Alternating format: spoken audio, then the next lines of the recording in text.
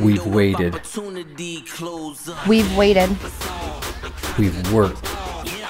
We've trained. Now it's time. It's time. And we're ready. My name is Olivia Sinatra, and my dad and I are ready to be the first father-daughter team to compete on American Ninja Warrior. My dad has been my coach throughout my entire life: soccer, track, cross country, and now American Ninja Warrior.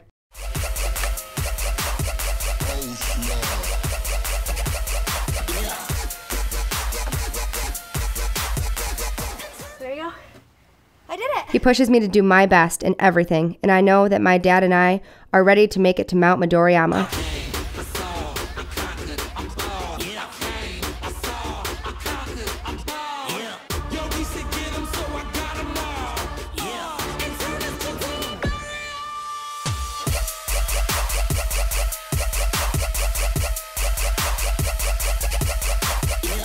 Living and growing up in Jamestown, sports has always been a huge part of my life. I was never on the sidelines, cheerleading, or on a dance team. I was always on the field, or pushing myself to be a better athlete. My dad was there every step of the way.